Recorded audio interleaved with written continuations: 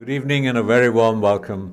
And we are so delighted to see so many of you, both because the subject of our conversations this evening is seminal to our lives, not only as they unfold now, but if it's a cliche that the child is the father of man and woman, that what is unfolding in our times is of crucial significance and importance, not only to us gathered here or to the country, but I would argue to the human species. And that is the kind of crisis that we confront today. And it is only through the nurturing of the young that I think there is a possibility and hope for the planet.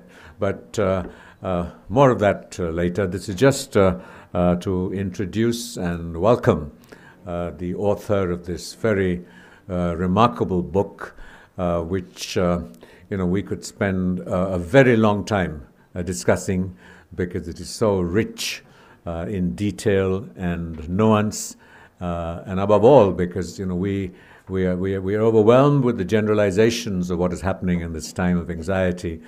But the book documents and makes real the lived experience of children and parents. And I think that's substantially the community that has gathered here. So a very warm welcome to the author of the book, Abha Adams. And to many of us, she's been a friend, certainly to us, for more than 50 years. So this moment has sort of a very special sense of joy and celebration for a remarkable human being. She has spent 37 years in education. She worked with the BBC, the arts management for the Arts Council of India and of England. And she was a former director of the Shri schools and advisor education to Step School in Noida, and was instrumental in founding and developing two major other educational institutions in India.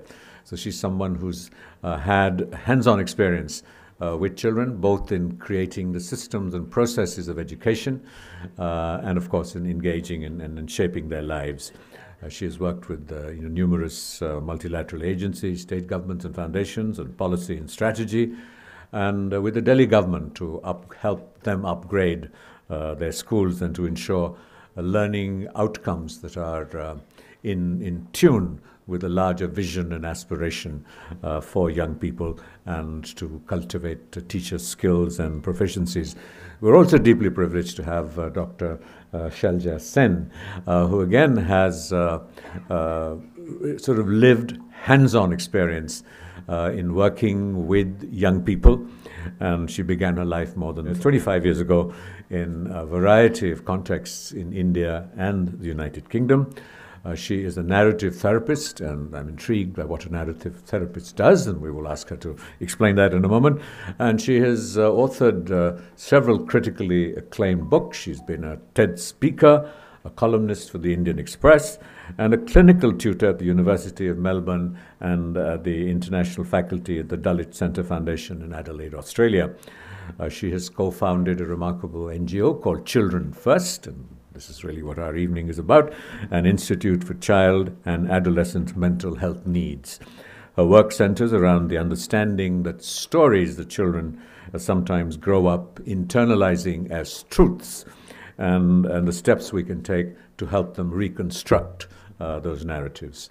So while you applaud them, I will present them as is our tradition, with the Foundation for Universal Responsibility with the Khatas, and also to acknowledge and celebrate Usha Munshi of the India International Centre, the librarian, who has been a wonderful partner enabling many of our foundation activities, and with that instinctive sense of what will work. And she immediately agreed to our proposition to do this discussion. And thank you, Ushaji, for all your support over the years and hopefully to come. An applause for Abha and Shelja.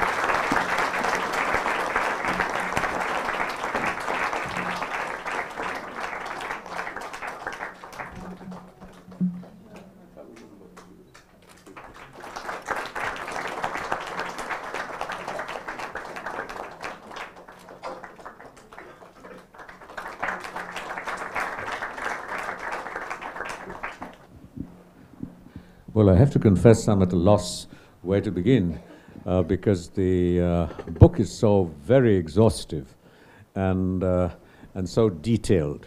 And so I'm going to plunge straight in and ask Abha, from all those wonderful, insightful pages, if I were to ask you, what is the book about? What would you say? And you know, sum up its essential message. A very good evening to everybody, and apologies for those who are standing. I feel your aching feet keenly. And I'm only procrastinating because I'm thinking hard of how to respond to Rajiv's question and where does one start? My thanks to Pujita Krishnan of Aleph, who approached me to write a book on education. And at that time, I wasn't sure what kind of book it ought to be. And the more I thought about it, I thought back on how my experiences as an educator had changed, specifically in the last 10 years, which I really believe have been the hardest for parents and for educators alike, and indeed for children. So that got me thinking, why? Why have the last 10 years been hardest? Every generation has its problems, and every generation thinks that it's having the rough time. And when I delved deeper and deeper, I saw that there were several forces, and forces of change, cataclysmic shifts, I call them. And these were driving consumerism, where the mantra is shop till you drop. And there is a proliferation of products available in the market for us as consumers. Consumers are being targeted at a younger and younger age. 4-year-olds are targeted as consumers. Babies pick up subliminal messages. There's this amazing man called Vance Packard who wrote way back in the 70s, and he doesn't have a mention in the book, but his books were called The Hidden Persuaders and The Waste Makers, both of them highly, highly worth reading. And the point was that we are unaware of how we are being manipulated as parents, as educators, and as children. And there is no conversation around what is called media literacy. So one is the consumerism and the drive to buy. The second was, as a consequence of that, is commercialization. And you know, commercialization of practically every aspect of our lives. So there was this wonderful article that Shelja wrote, and I'm going to ask her to talk about it a little bit, about the baby industry, the baby birth industry. So even before your baby is born, and there are several funny anecdotes about my own personal life and anxiety as a parent, and that remains. And I don't see my son here, so clearly he's late. So the anxiety that I had as a parent, I didn't have to fight the commercialization of what to do when a child is born, how to prepare for the birth, what to buy. It's all about buying. And, you know, moms and mother-in-laws are pushing off overseas and stuffing the bags full of clothes to bring back for the newborn baby. From there, we move on to preschool, and which preschool to go to. And there's another sort of commercial spin on that one. We then move on to the big school. From there, we move on, not even there, earlier, we move on to the activities industry. And what are the activities you can do so that your child becomes a veritable genius? What apps you can have, how you lose pregnancy fat, apps for that as well. So there is this amazing proliferation of products that are commercialized. And sadly, education also falls into that space. So all of this is, when you add the digitalization of our lives, it makes it a very toxic mix. We'll talk about digitization, I hope, and the whole smartphone business in a little while. But what results eventually is the fact that what emerges from the social media platforms for our young people, for us as young parents, for this world that is screaming outside with, you need this, you need this, you need this, is we lose control of our own thought process and decision making. Is this right for me? You lose that perspective. You follow what you're told by the hidden persuaders. And then you buy. And then you're disappointed. Because of course, it doesn't in any way come near what it sets out to achieve. And so that was where it started. And with that comes parental expectation, aspiration, anxiety. That drives children to feeling, I'm just not good enough. I'm never going to be good enough. Therefore, a sense of failure. Never before have children felt a sense of failure so much as today. I don't want to complete talking about the book, but I want Shelja to talk about the first aspect of commercialization that I spoke about. Thank you, Abha. Good evening to all of you. We're talking about anxiety. I see a lot of teachers here of my own children. So I'm just wondering, I'm talking about parenting here with my children who are much older now. So yeah, a little bit of anxiety with this, but also a sense of collective that we have here. You know, people who know each other, people who care, people who are coming together to have these meaningful conversations because we are all concerned. We want to do something different. We are doing different. I think each one of us here would be trying in different ways. And sometimes it's so important to come together and say, okay, what else do we need to do? So talking about commercialization, yes, I think as a parent, both my children were born in the UK. At that time, as a parent, you want to do, anytime, you want to do anything for your child, right? Somebody says, you tried this and you want to try this. You as if you kind of, especially for mothers, I think for both fathers, mothers, especially the sense of guilt is so strong. I think mother's middle name should be guilt. We carry that guilt. Every mother I meet carries that guilt. You know, there's constant, did I do something wrong in my pregnancy? Maybe it's because I had too much of coffee. Maybe because I shouted too much or whatever. Every mother I meet carries that guilt, right? And in that guilt is, how is that guilt exploited? How is that guilt exploited by commercialization? How is it, if I don't put my baby in this workshop, other kids will get a head start, my baby will not. I'm not being fair to my baby. If I don't send my child for this particular activity, my baby will be left behind, right? So there's a lot of guilt that is being exploited. And this exploitation continues. We're talking about the digital world. Like I shared with you, Abha, that we are not the consumers of our digital world. We are the products. Our children are the products. We are the products, because we are being sold to advertisers. And sometimes we are not even aware. Where is it being taught? How we generally say, oh, Instagram and Snapchat, terrible. But what is terrible about it? How are the kids getting addicted to it? How is it that they are constantly comparing themselves to what is there on Instagram, on social media? Every time they're hooked onto that, right? And because that's the way they're designed.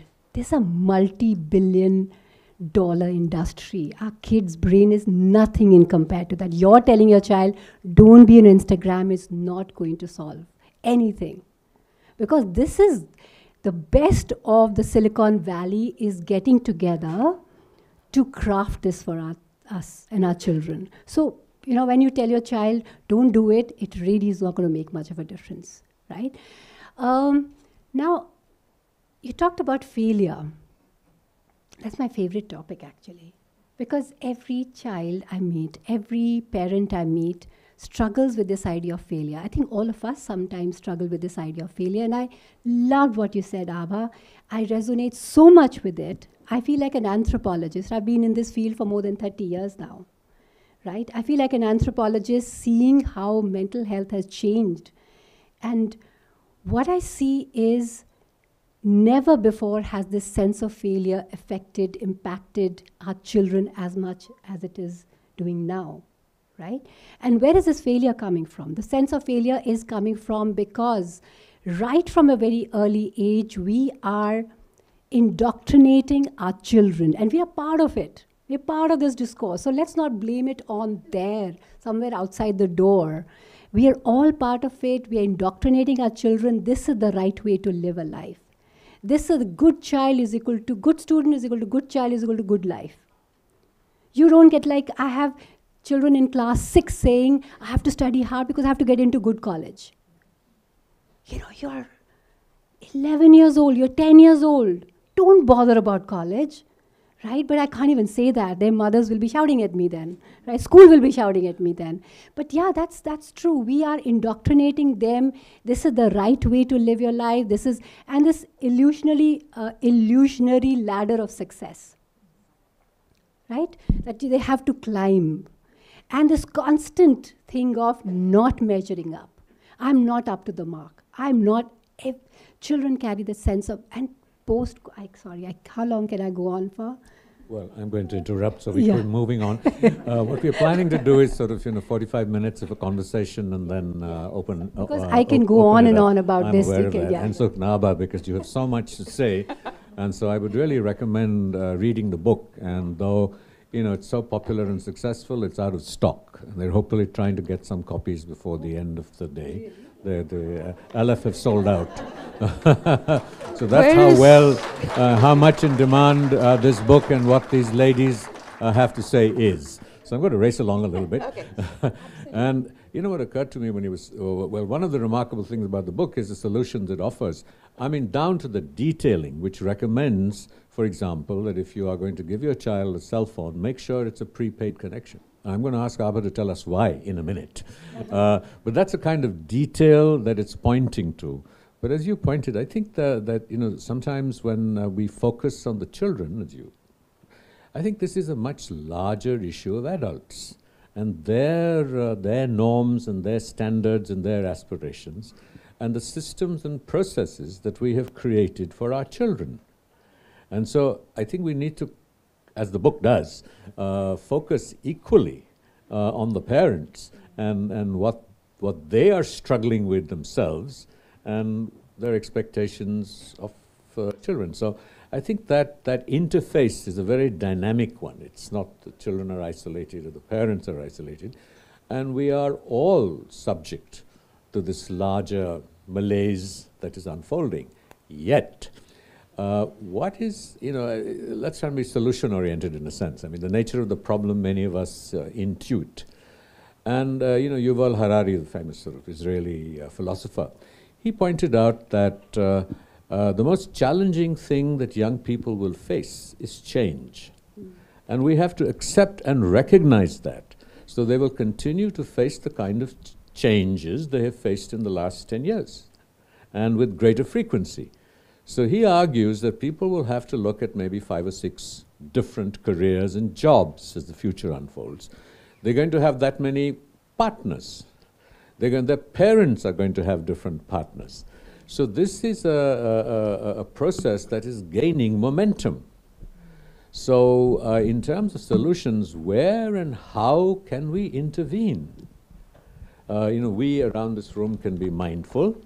We can deal with this with our own children, but by the time they have finished their 9 years in school, they'll have another few cataclysmic experiences. So what are some of the core approaches that we can take to bring about a change for the better? If you read the epilogue, and I hope you get to the epilogue, it talks about a VUCA universe, which is a universe which is volatile, uncertain, complex, and ambiguous. This is what Yuval is also saying, where there are shifting sands of time and the old certainties cannot hold anymore. And one remembers a poem from Yeats, but I won't go down that rabbit hole, otherwise I'll forget my train of thought. In a VUCA world, the only thing that will work for us is to keep us rooted. So we have to ask ourselves the question, what is it that roots an individual?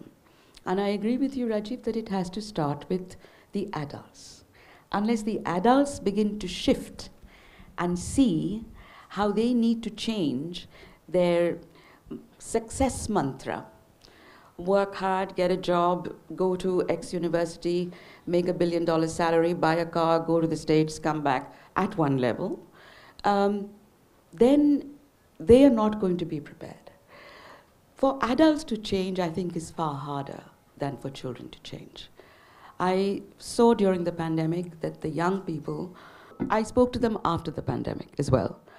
And even though I saw that some went under, I was amazed at the number of young people who found that, dug deep and found that resilience within them to say, okay, people are dying around me. I've never experienced loss before. There have been 30 deaths this month. I can't understand this. How do I make meaning of my life? And that is by being of service to others.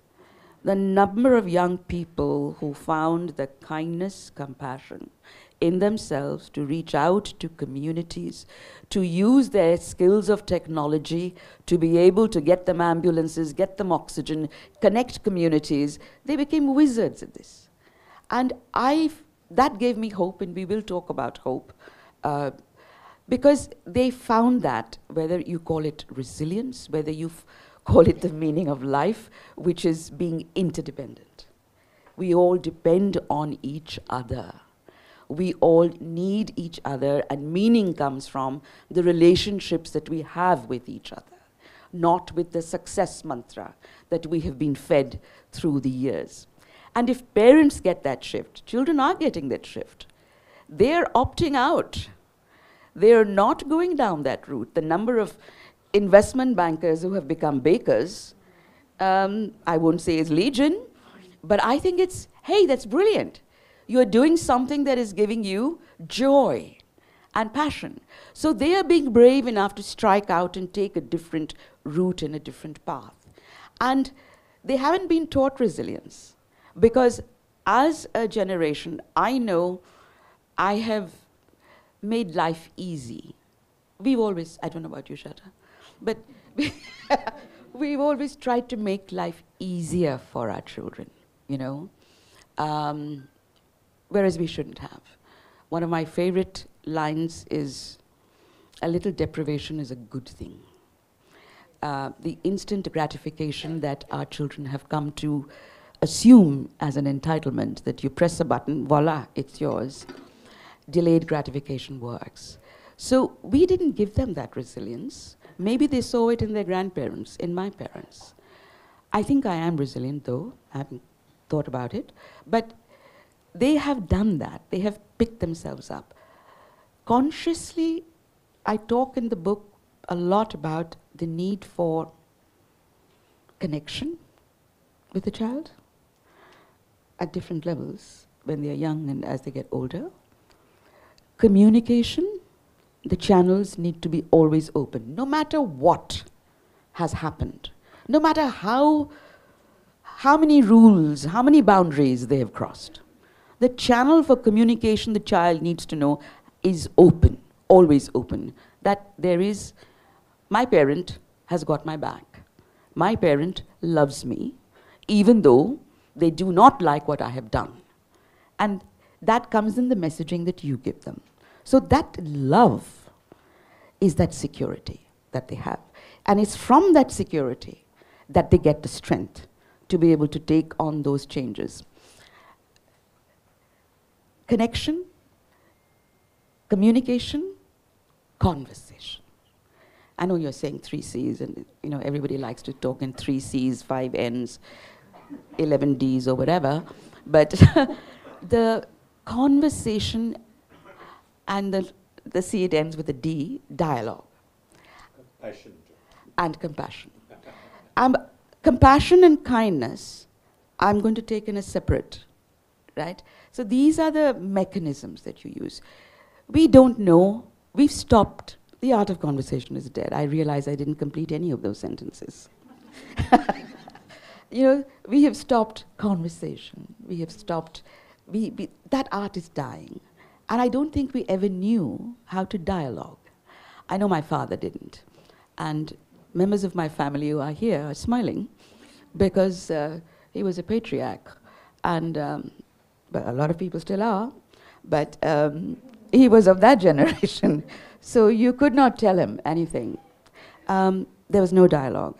And we don't know how to dialogue.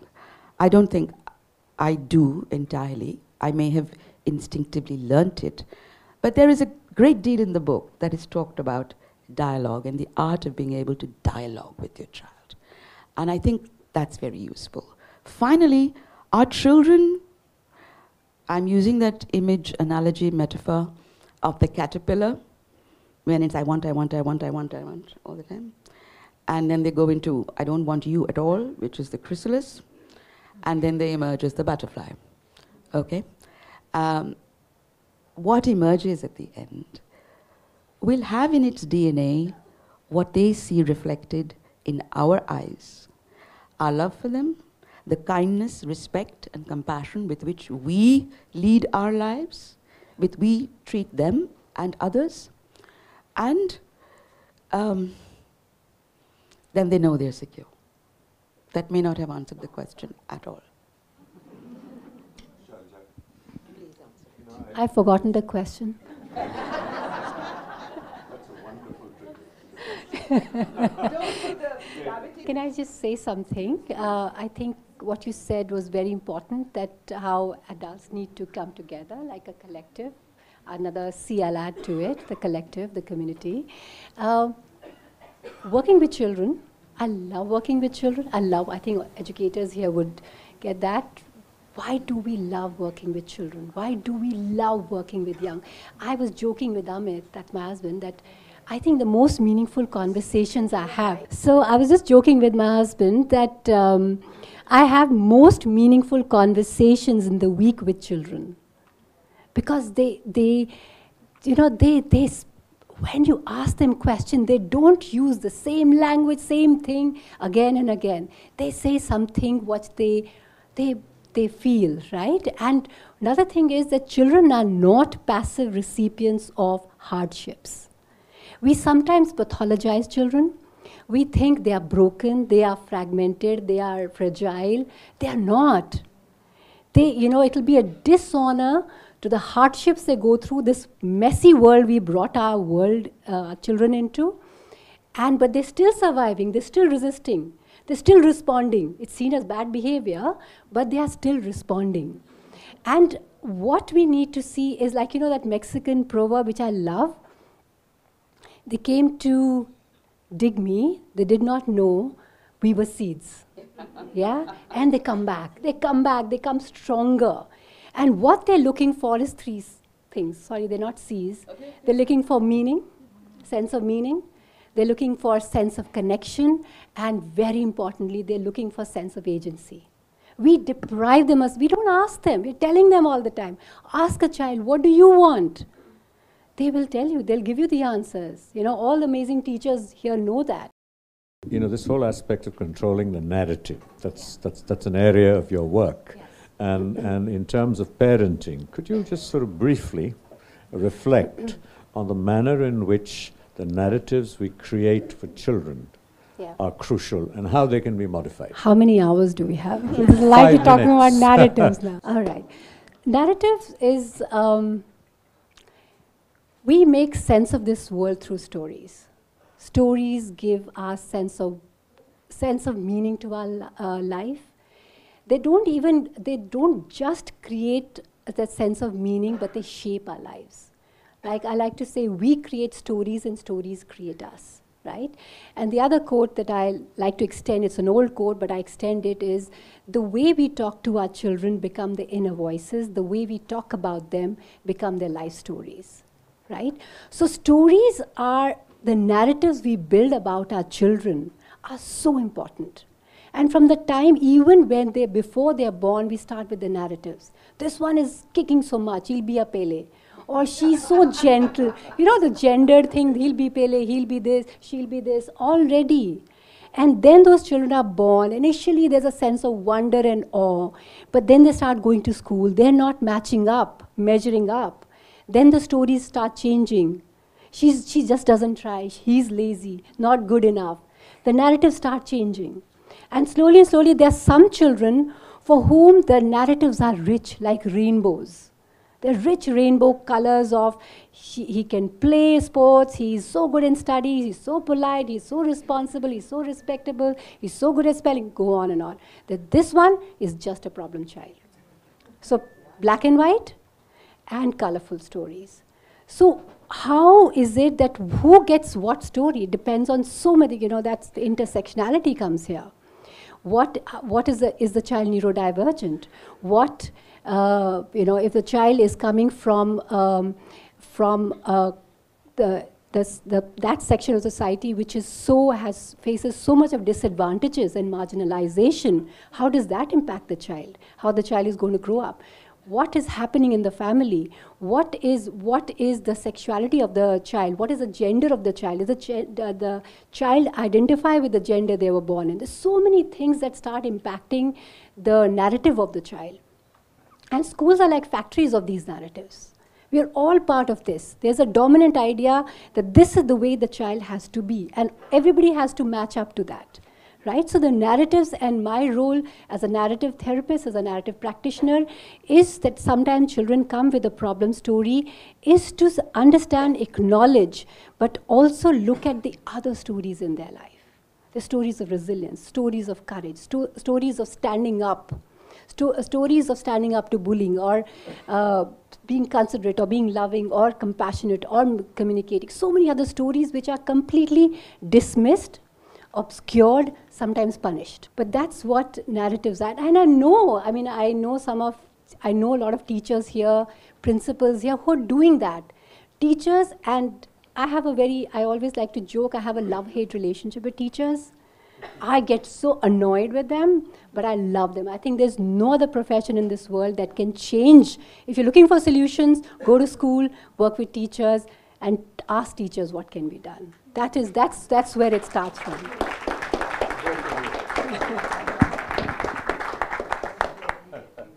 We're looking here at a certain class of people, who have the vocabulary for the discourse. And this sort of always raises, when we look at the specifics of intervention, what percentage of our communities are able to engage with this level of discourse and sensitivity? And yet you have people who come from different strata of society without conscious parenting, either way, who turn out to be remarkable success stories in the ways they live their lives. And you will find in a cross-section of people, we know people like that. So where is this nature, nurture, intervention, getting it right? And sometimes can we be too obsessed self-consciously with getting it right?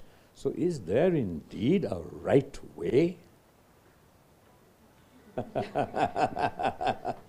Would you like to go first?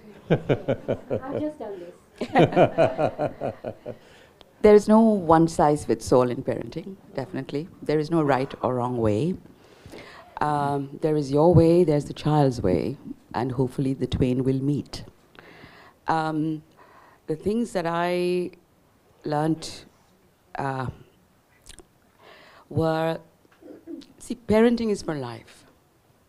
And parenting is always work in progress. Guilt for mothers, as you say, is the middle word of parenting.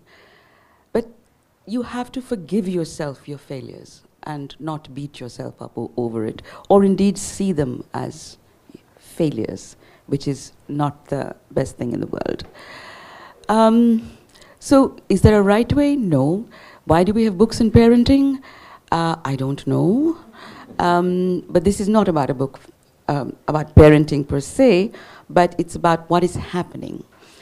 Shelja used a wonderful phrase, in our conversation together, which talked about children are the canaries of our time. And the world is fractured. They are not broken, and you've just said that. It is the world that's broken, and they actually reflect that. So I think that when it comes to parenting, there's a lot that you do instinctively. There's a lot that you do as learned behavior.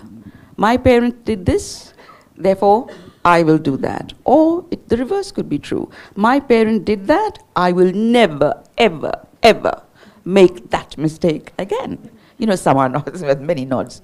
So it works either which way. Sorry, I'm going to interrupt, because the direction I was trying to point out, and I didn't, failed question, not an answer, and that was, you have worked with the Delhi government, you have worked with the institutions of education that reach out to parents and families and young people who are not capable or cannot access the sophisticated sounding discourse, though it's very fundamental. So what kind of interventions can we be looking at institutionally? And we're not talking about the Shri schools and the Vasant Valley schools and what have you. At the very least, sort of the Delhi government schools who are, claiming they're doing happiness programs.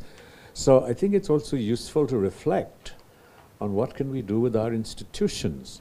It's a very, very small percentage of young people who are, as privileged to go to, say, a Krishnamurti school and spend every morning reflecting on the sun and, cultivating that. Shelja, I'll take the first couple of bits and then I'm going to hand to you. The critical area for any intervention is the school, and we both discussed that as well, that it is only when you come together as a community, as we have done today, collectively, parents and teachers, but children are missing, and children, that you can resolve many, many things. And spaces for these kind of conversations need to be created in our schools, government or private, whatever. And spaces that are seen as safe spaces, so that you have excellent facilitation and you have the children's voice heard along with the parents and the teachers in order to come to a solution. There are so many things, Rajiv, that we don't speak about, neither at home nor in schools. We don't speak about sexuality. We don't help children understand their bodies. We all have grown up with a sense of shame about our bodies. We don't talk about sex. We don't talk about gender. We don't talk about LGBTQ, because there are no conversations around that. And most critically, we don't talk about inclusion. And that's inclusion, in my word. So, therefore, there is a whole, I know I'm veering off again and you can stop me, but I think that it's conversations, fora for discussion on these issues or ways or approaches that is a standard and a need for all schools. Of course, again, bringing this issue of intersectionality, how different kind of discriminations overlap, magnify, and create marginalizations, right? During the COVID, we were working with Delhi government schools, and the reality of parents were 12 family members in one room. What do you even talk about isolation? What do you talk about education? What do you talk about anyway just being cooped up, right? Or where they had given, education was happening, amazing committed group of teachers and school mentors who were doing a fantastic job, but mentors are saying, how do we teach when the child says, but I have to go and earn some money for my family, my father's unwell, or I have to stand in a queue for food because there's no food at home. How does education happen? And that's a reality that all of us have to keep in mind, that parenting, if it's located in just one family, nuclear family, mother, father, parenting, it's very limited way. Parenting has to go beyond that. Parenting has to take a collective where the teachers, where people like me, therapists, and parents and thought leaders and NGOs, everybody comes together and says, okay, what do we need to do? And people who are ready to do something, and our people are doing that. I know here, there's a lot of schools here, like Urmila ma'am's people, where's Urmila ma'am there, who does amazing work in the community. They are inviting the parents in with the work they're doing in the community, and I know lots of schools are doing that. But yes, we need to stretch ourselves also from our comfort zone and support that. Yeah. I want to touch on this issue of disability, because disability is varied. It could just be someone who's sort of marginally a slow learner, somebody who's visually challenged, physically challenged in terms of movement. And I think so much, and this is sort of so rewarding for us, that you have been pointing to the manner in which the sensibilities of the parents, not just their skills, their own sensibilities, their own relationship, their sensibilities to diversity, actually nurture those subliminally in their children. And so many of the crises that we face today, and for generations to come, are how mindful it is for parents need to be about what they are transmitting subliminally to their children. So it's not just conscious parenting or even mindful parenting, it's who the parents become. So it's in that sense when Harari was asked that, what should I get my children to study? And he said philosophy. Yes. And I think that the most important element that is emerging is the emotional intelligence of children, and in what ways we can nurture and cultivate their ability to embrace change, even from the discourse of their parents. That's when, in a sense, they really grow up. And it is the institutional framework, with all its limitations, and the way we organize that can perhaps be the antidote to bad parenting and the terrible things that are happening in society outside. And so, as an institution builder, what are the elements that you have planted in the institutions that you have, set up, advised, that would be the antidote to this almost irresistible thrust?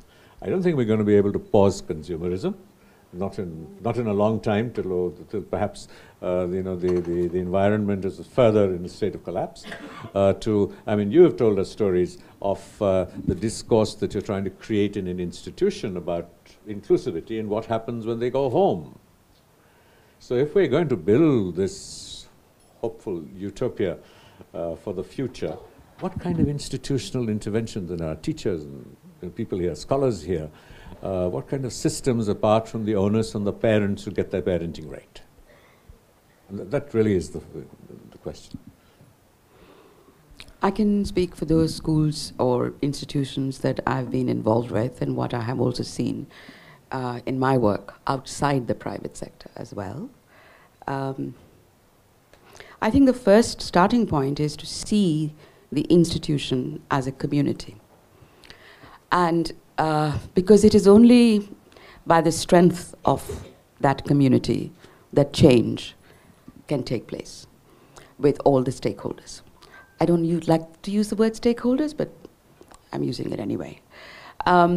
So the community coming together has to be driven by the institution to bring everybody on the same page with respect, equality, trust, consensus, decision-making.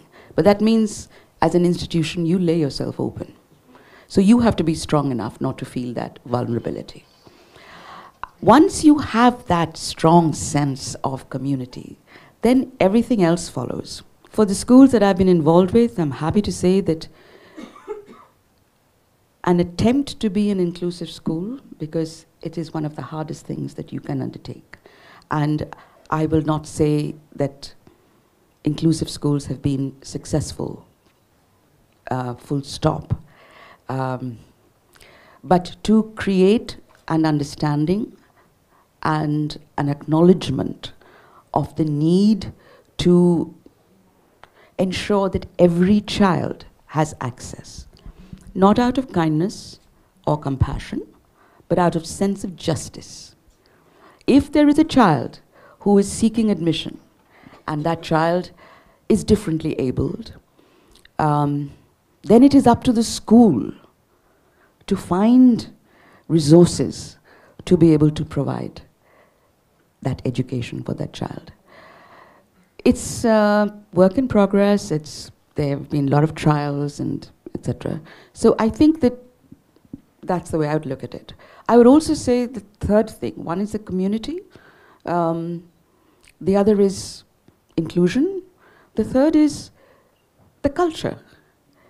Your culture that you create as an institution has to be one that is open and that sends out the message that if we are wrong, we need to acknowledge it. And I find that's shifted in institutions now. You know, everything is perfect.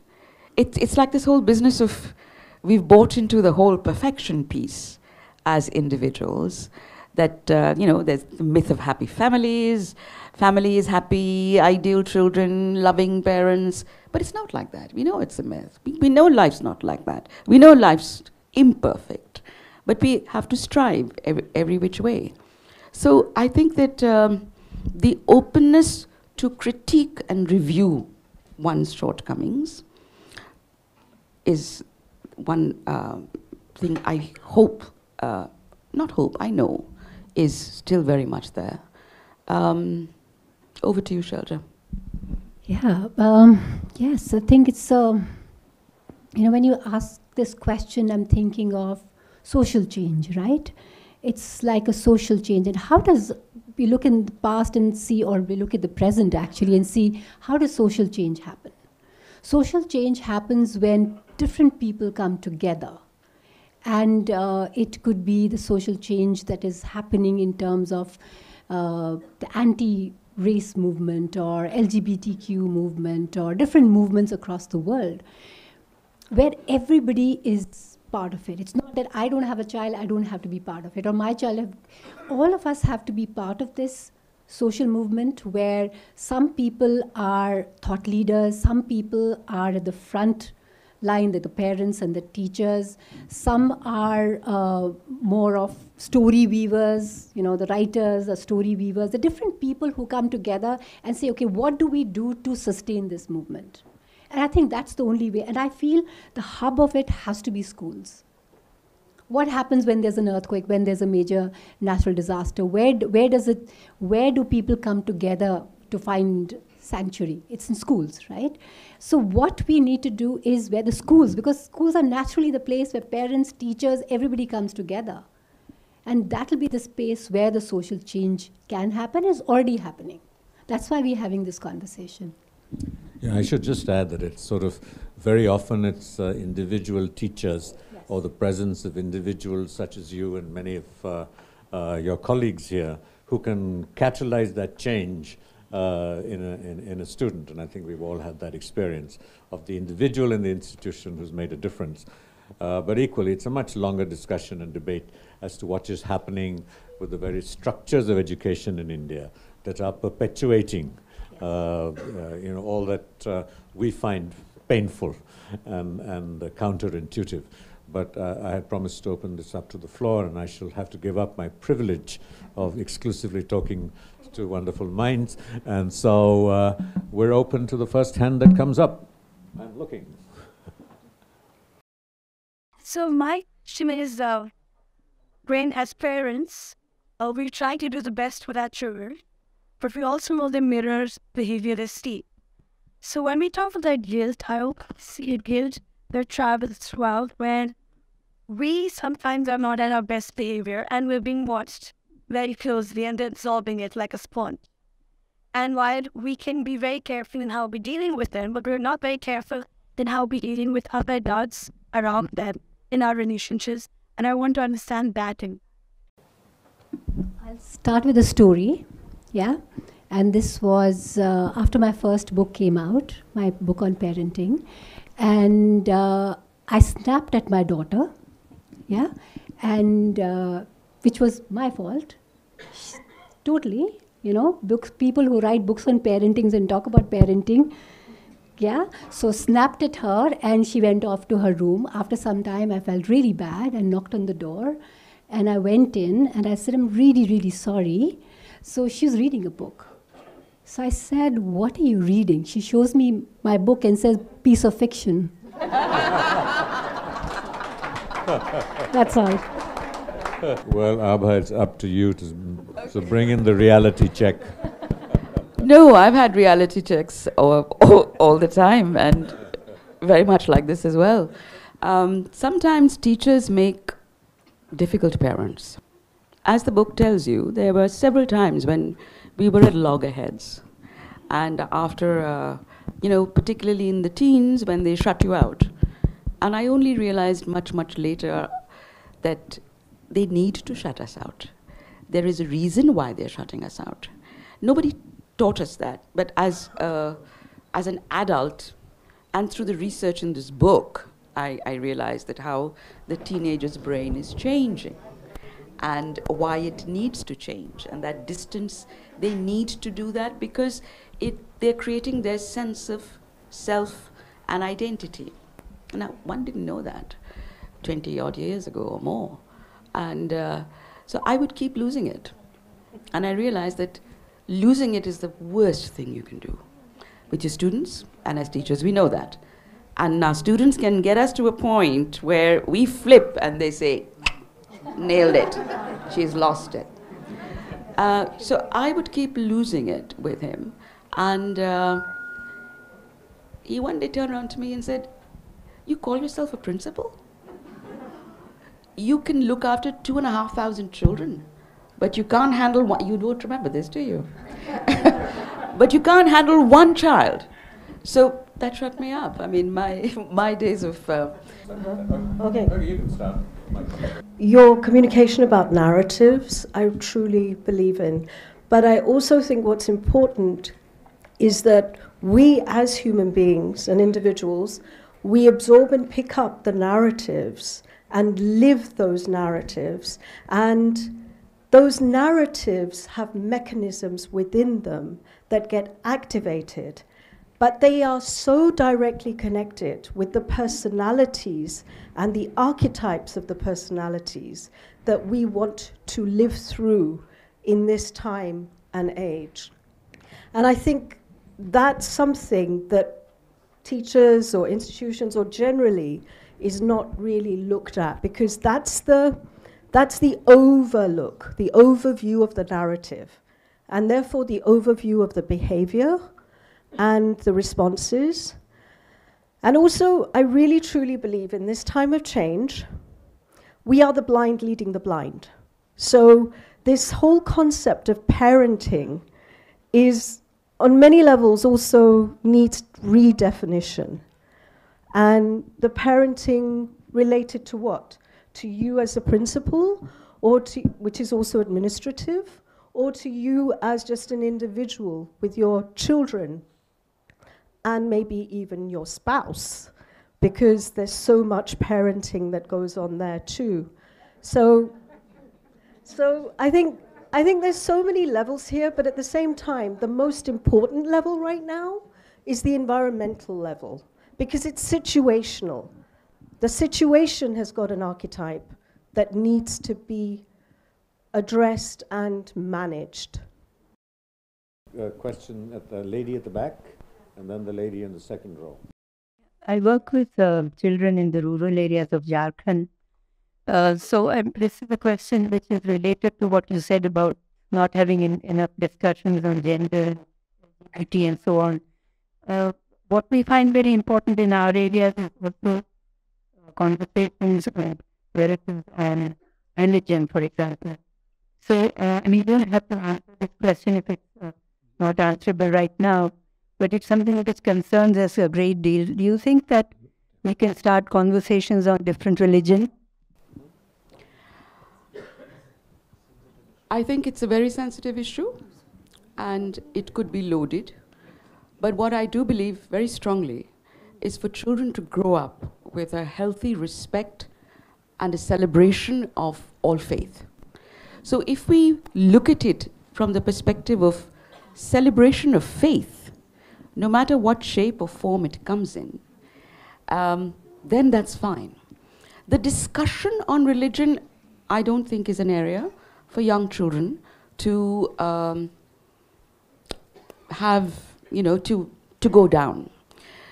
What we did try many years ago, we wanted to, this was not necessarily triggered by anything, and I can't remember the exact date when it started.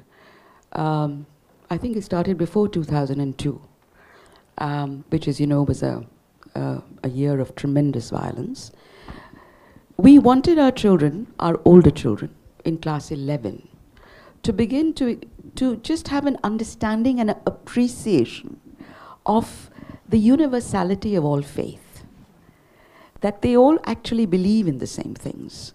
And so we had curated experiences for them, visits to mosques, gurdwaras, churches, temples, to the synagogue, to Jain temples, and visiting, let's say, do you remember that, Rajiv? I think I got in touch with you as well. So, monasteries. So there were people who would come and give talks, and highly regarded, wise individuals.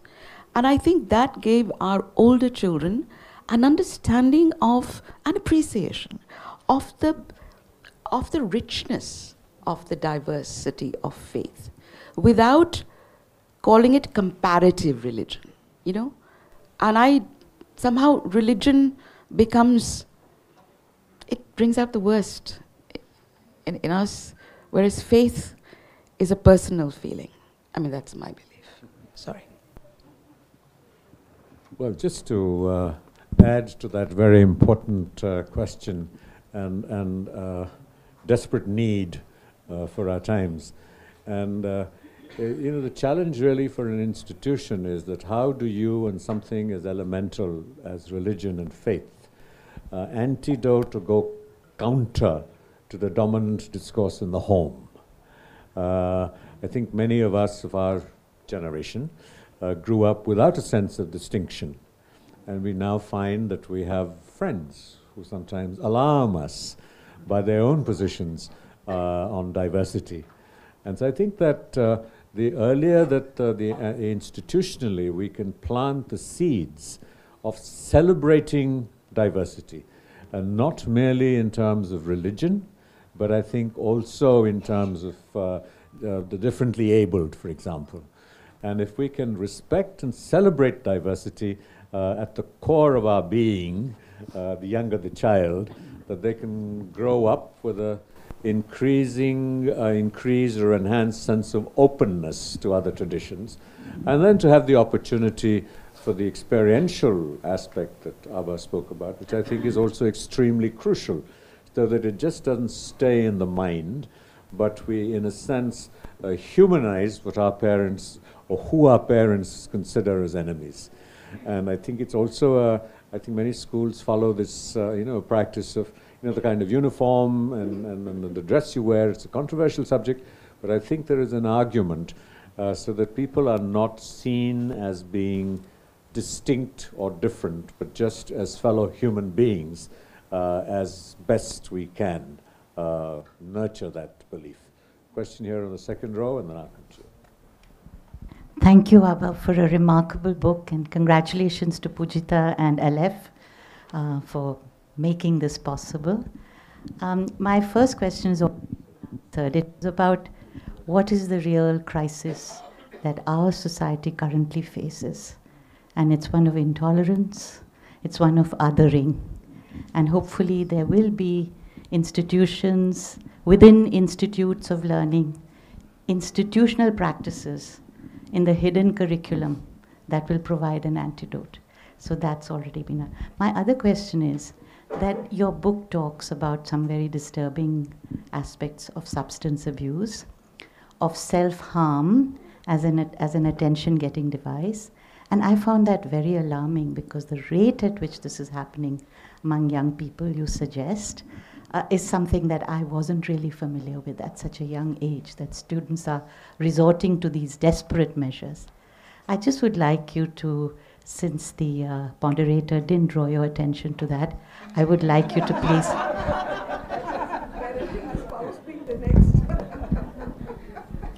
I should just add, when you're bringing that together, what the questioner didn't draw your attention to, and has been her experience, I think, in college, is sexual abuse, and how often that is within the family, and parents are sort of in that mise en scène, in a sense, and how, how do parents begin to address this?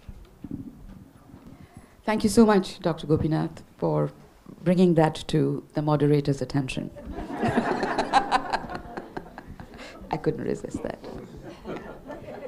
So, this is one of the things that crept up on us as educators.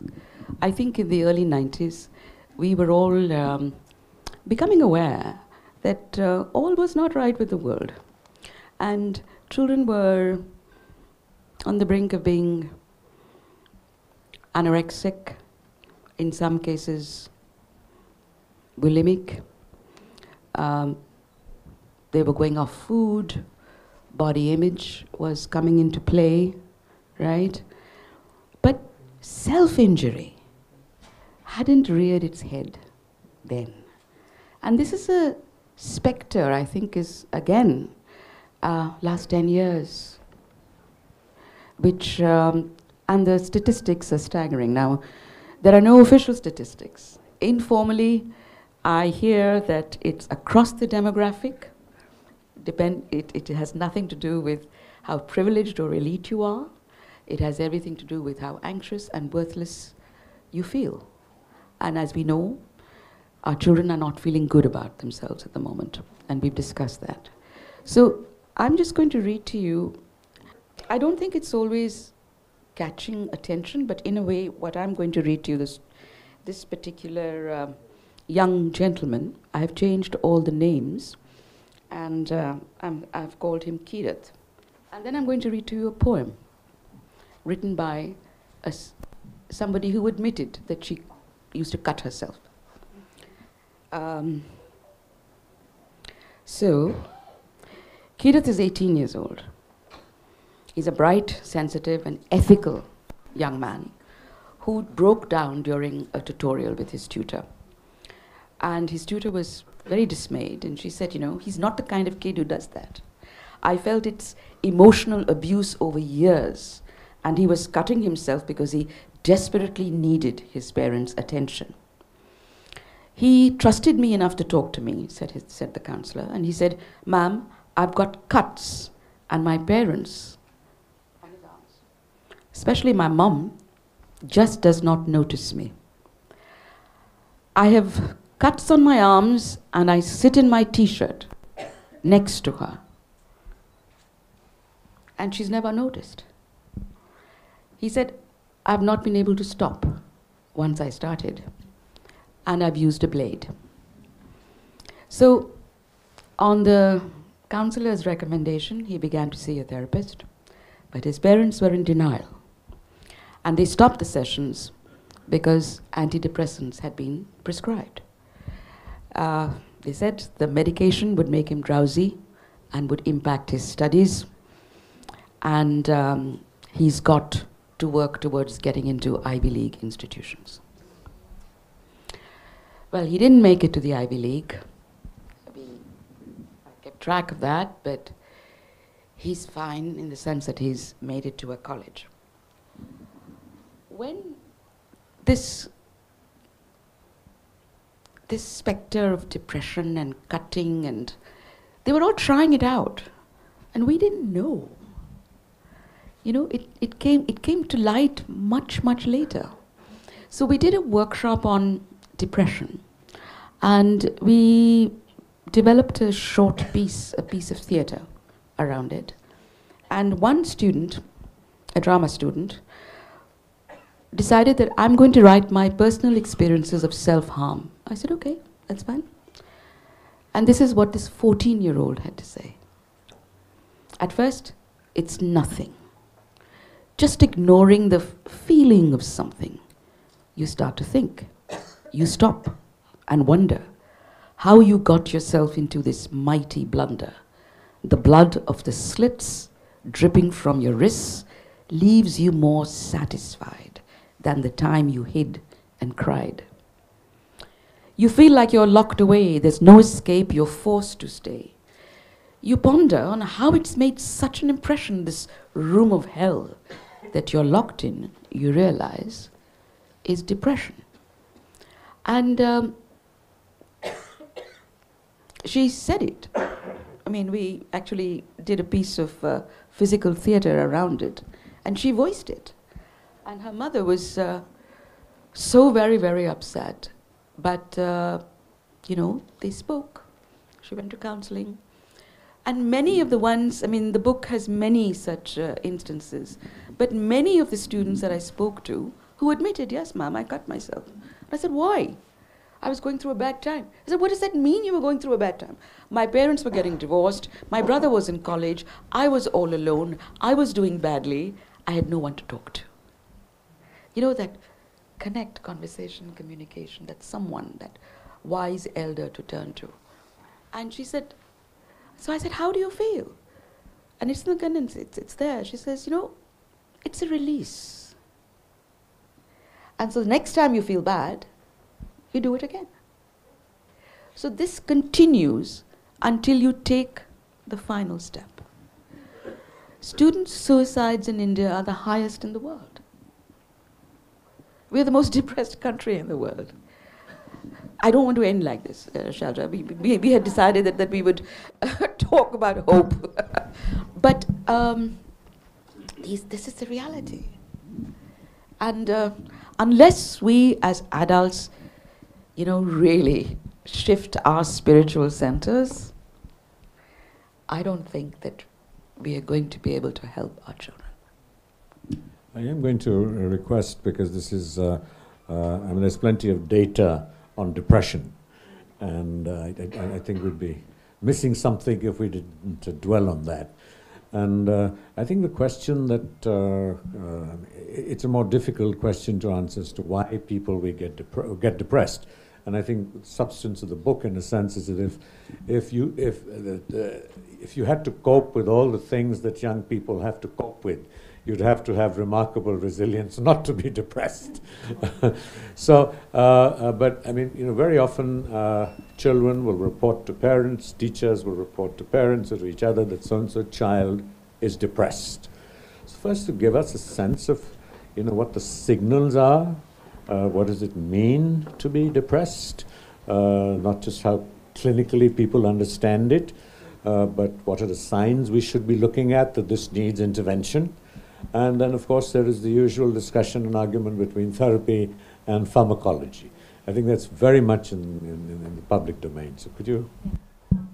I'm going to zoom out a little, and then I'll come and zoom into that particular question, because sometimes I know I hear this a lot. We don't have enough therapists, we don't have enough psychiatrists.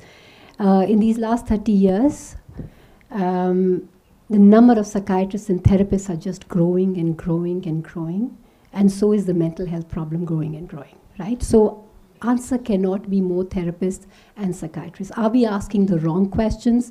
Are we looking for the wrong solutions?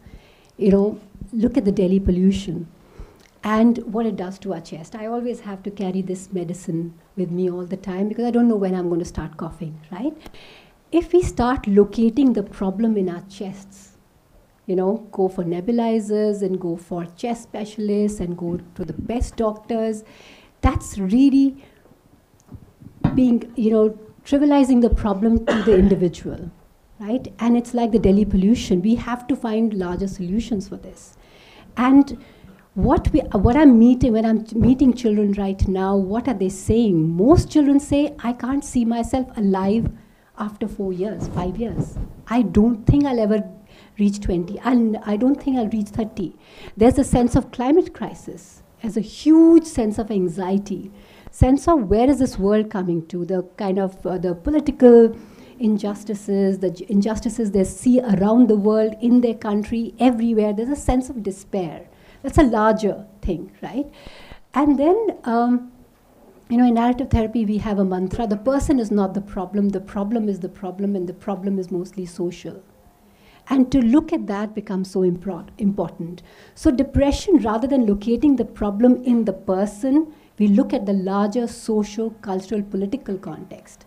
And that becomes very important, that of course, there's a process of how do we do it in therapy and how do we locate it. Talking about depression, as somebody who, I have been through depression myself, and I talk very openly about it in my book I've written, in my workshops, everything. When I'm talking to young people, I talk very openly about it, because I don't see a sense of why I shouldn't be talking about it. I think depression is something. What is depression? Depression is where, if you the closest that comes to it of all the Harry Potter fans is the Dementors, right? When they suck the happiness out of you, where there is a sense of coldness, the gray, there's a sense of disconnection. The three things I talk about: meaning, agency, and connection. You lose connection, you get isolated, you lose a sense of meaning and hope, and there's no sense of agency, right? And that's what young people are saying, that there's a sense of despair. If in your children, as teachers, as parents, and this can come through in any way. Sometimes it comes through as anger. Sometimes it comes through as so-called bad behavior. Sometimes it comes through as cutting. Sometimes it comes through as refusing to go to school. Sometimes it comes through as not eating food. Sometimes it comes through as substance abuse, right? There are different ways this depression shows up. We have to be on the lookout. We can't see that as, bad behavior, right? We have to see the child is trying to, sometimes when I'm asked this question about drug abuse in our country, where class 6, class 7, almost every second kid has a vape, is vaping. The question I ask, being a little provocative, is, what else will they do? They're doing the best they can. This is how they're trying to survive through that, the numb, the pain, the thing, what? Let me just smoke up and try to numb the pain. So what we have to do is start understanding, listening, communication, listening to them, and really understanding what do we do. When children come to us, we listen to them. There's no judgment. There's a safe space. It invites meaning. What gives your life meaning? It invites agency. It invites connections. And it invites connection, just not me and the person, but that person and the family. That person and, like this mother, I would want to know what's happening with the mother. What is disconnecting her from the child? What is she going through? Is she going through depression? Is she trying to live up to the society's idea of some person being a certain person? So, I'm a little sensitive about mothers, because I think psychiatry and psychology has a history of mother blaming, which I'm really sensitive. Anybody talk about mother, as like, okay, hold on, who's going to say anything about mothers? Yeah, we can't. That's enough. Enough mother blaming has happened in our society. But sorry, I lost the track. But I think, did I somehow? Yeah? Oh. How does a parent? Yes. And looks at, we understand the largest. Yes. So you've told us to look out. Yes. But how does the parent intervene? We're hearing interventions. Yeah. We've talked about being with goodness. Yes. Sometimes it's out of control. It's desperate. So therapy, pharmacology. So sort of a practical advice on when, what is Yeah, so the best, when the parents, and I'm talking about a time when you need professional help. If you need, I know some amazing teachers, some in this room also, who are better therapists than therapists. I have struggled with some children. They go and find that teacher and suddenly everything is okay. So teachers, finding the right teachers, right principals, school counselors, and school counselors who just don't pitch in to do disciplinary action, right? Don't pitch in to do psychology, teaching psychology. Safe space where children can go to and talk to, and confidentiality is maintained. That this is your space. I'm not going to tell whatever you've shared with the teacher and say, your child, he did this, right? That safe space. And yes, for therapists, I don't know how many therapists and counselors are here. I think the most important thing is find a therapist who connects to your child and respects the child.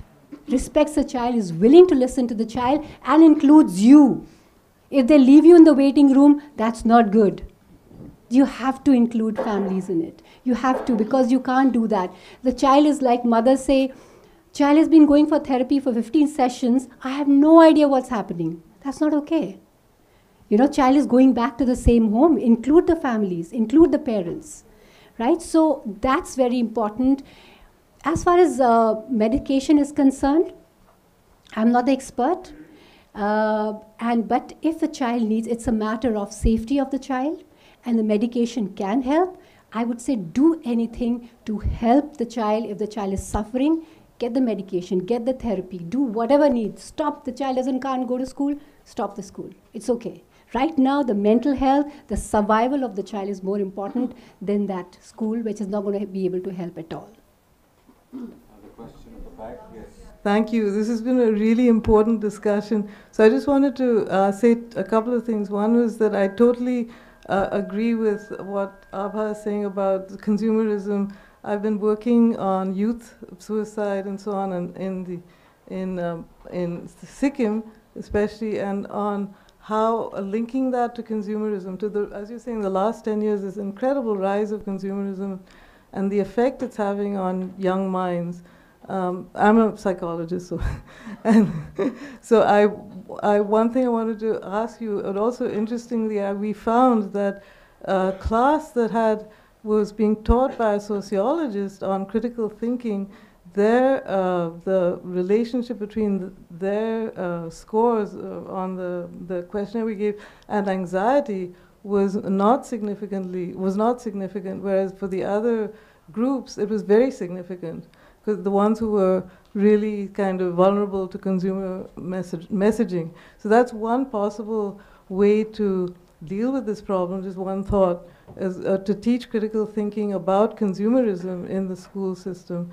But the other thing I was going to ask about what Shelja was saying about how do you bring about change, social change, and schools as a hub for the community and to bring about change. And I was going to ask what kinds of roles you have to include in the personnel of the school. And for example, I used to teach in the U.S. in a school in a college for very disadvantaged, low-income minority students who were first generation, and we found that they were just not prepared for school, because they're coming from very impoverished school systems and the backgrounds they were coming from. And all of our discussions and as faculty and staff were, how do we, they need much more than teaching. They need social work, they need counseling, they need, community liaison, they need parent, you have to bring the community together. So I was going to ask here in India, because I totally agree with, again, the school is an important hub. Is that happening here where, we have to reimagine the structure of the school and the education system? Can we bring in other roles other than just teaching? Because it's putting too much of a burden on the teacher to expect them to do everything, be the mental health counselor as well as teach, as well as deal with, all the environmental issues. Sorry, I'm going to interrupt. Yes. I think that your question is in place. Rajiv, can I just hijack the mic for a second, because it's just passing by me, and I want to just expand parenting in the age of anxiety to being parents in the age of anxiety. And my question is that I find that a lot of young people are deciding not to become a parent. Is that also a sense of despair? Is that a phenomenon that you would agree is a result of what we've been talking about? So I think we'll just hold this and let the questions come, and then you can respond to them collectively. One myth that needs to be busted is the digital myth, in terms of when you talked about climate anxiety, and that, the digital is far better for the climate or environment than paper. I read something that was published in the BBC recently, which said this song called Despacito was streamed about 7 or 8 billion times, and the energy consumed to watch that song was equivalent to the electricity consumed by 5 West African countries in an entire year. So I have seen, and I was recently with some kids, 6 of them together. They were trying to come together for some workshop that was given, activity given by the school. And in that half an hour, there were 196 WhatsApp messages. The car has come, I'm sitting here, I'm here, now I'm down at the, now I'm outside your door, now I'm ringing the doorbell, and all of that. We know that stillness is an antidote to anxiety as well as to depression. And when we were kids, and Abha, you know that, when we were in school and in college, when you had to do an activity and you had to bring people together, there was one paper given a time and a space, and it was posted on a notice board. And everybody gathered at that time. There are so many teachers here and principals here. What do you think teachers and schools can do to bring back that sense of stillness? And it worked fine. I graduated school in 2005, and I'm a young parent now, and it's going to soon be time for me to think about what school my kids go to. And the decision fills me with a cold dread, because you guys are very optimistic about schools being the space for change, but schools were the worst zone of exploitation and emotional damage when I was growing up. I went to a school very close to where we are right now. We had a teacher who called a Muslim kid a terrorist in the heydays of 9/11. We had a teacher who was absolutely obsessed with the length of girls' skirts and the color of their undergarments, and that was her mission in life. These facts were known to the principal, and nothing was done. We had incidents of self-harm that everybody knew about, but the school did nothing about.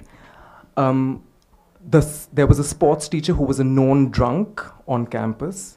There was another teacher who was Me Too'd a few years ago, and the society in charge of that school has not set up an inquiry committee. This is a very well-respected, reputable school. I can see there are parents from that school right here. What do we do? Why are you so optimistic about schools being agents of change? I think that the key issues really are what happens when you have a terrible school, and how do you deal with that? And I think the second issue is about let's give the parents a little bit of a dose. That's social change that she talked about, and I will talk about the bad society and what we can do it. But your responses to the questions. Yeah, my heart was sinking when I was hearing you say that. Not only because every time you were saying this, it resonated with one experience I've had with talking to a child locked up in a so-called rat room, a child being called an antakwadi or a terrorist, or, kind of institutional violence that happens in school. I totally am with you. So yes, it seemed like a very far-fetched idea to think, how can we create safe spaces in schools? But I don't see an alternative, and I see the change that can happen in forget about good schools, good enough spaces. Forget about good enough spaces when one teacher decides, I want to do something different. When one principal decides, one management decides that I want to be inclusive. One person decides that a child from the EWS is just not +3, or children with autism are not just +4, they're part of my class, and I am responsible, I am accountable. I see that happening. That's why that gives me hope. And I know the teachers in this room who believe that, and I don't see any alternative. That's why I believe in it really wholeheartedly. Yeah? I agree with Shelja, and I'm looking at the person who's brought about change in her class every single year by building them into communities. And I think you should read about it in the book. I think there still remains the question of parental anxiety and how we might respond to that, and nurturing stillness. The question that Vidyun asked, that in terms of the practical aspects, we've talked about what children can do, but what can parents can do? Can Go I to just therapists themselves? Start with that, Abha, just trying to address that, and then you take over. Yes. I believe that parenting is not about bringing up children. It's about growing up ourselves. Yeah, we have to grow up ourselves. I don't think anybody helped me learn that, my children, right? They were like my mirrors, showing me every moment, what I was doing wrong. They helped me heal. They helped me become, a little better person. So yes, parental anxiety is there, But I think parents have to ask how much are they buying into this dominant idea of this good child. Once you let go of that, and constantly it's a daily thing, am I doing it because I'm scared of the societal pressure of the PTM, what the teachers will say, what my mother-in-law will say, or everybody blaming the mother and saying, "Tumhari wajah se hua, it's your anxiety." Opt out of that dominant discourse, and you'll find anxiety itself. And of course, you know, things like, yes, stillness, right? Stillness makes a difference. I mean, stillness, I know that how, if we are being able to connect to anxiety and be, you know, I remember when I used to teach my child, and I would be sitting, especially doing math with him, I would get so worked up, then I would take a deep breath and like calm down, okay, count till whatever, and then come back. And once I remember, he was trying to explain me something, and I was like, I don't get it. And he's like, hold on. So they learn from us, yeah? I would just like to say that you need to see Samina Mishra's film. That's how the children in the classes who are undergoing the happiness curriculum are doing this, the breathing, and it is helping them. I think that all of this understanding and realization doesn't come ready-made when you become a parent. You learn from your kids, yes, and you grow with them, absolutely right, and the realizations hit you much, much later. So now you're sitting in a position which is, you know, so please don't think that I have had a completely blameless, faultless, anxiety-less parenting journey. I mean, I don't want to let my son loose on this topic, but I have been a horrendously anxious parent. I still am an anxious parent. I'm a worrier by nature. And, but I've learned to deal with my anxiety. And the stillness is part of it. The meditation, and you helped me with that. Yeah. Well, just I think sort of the takeaway as a gathering of predominantly parents, wannabe parents, people who chose not to be parents, etc., etc., etc. I think the main takeaway is that I think parents need to start getting their act together. And if you need any consolation on how challenging and difficult it is, I'm going to tell you a story about the Dalai Lama. And you know, there is this happiness curriculum in the Delhi government schools which derived from his approach to equanimity, and I think it sought to redefine our aspirations as far as anxiety is concerned. And you know, our threshold for anxiety is dropping, and because we are being trained to say that you can live a life without anxiety, without emotional stress, and the American dream of a syncretic, synthetic kind of happiness. And I think that that's a broad-based expectation that we have assigned to ourselves and to our children. And so there was a huge conference in Dharamsala where people came in from all over the world and were talking about their interventions and techniques and practices that they were giving their classrooms and their children and their communities, and how wonderfully transforming it was. You know, for example, the Education Minister of Delhi, when reporting on the happiness curriculum to the Dalai Lama, said, you know, it's amazing, we've been running this program for a year, and when the children used to go out in the morning, they used to scream and rave and rant with their mothers, ki wo tumne roz paratha de diya hame khane ke liye. Now there's such a change in, you know, sort of less than 6 months, that they now come home and say, Mummy, aapne kha liya. And, you know, similar narratives of how amazing this transformation was.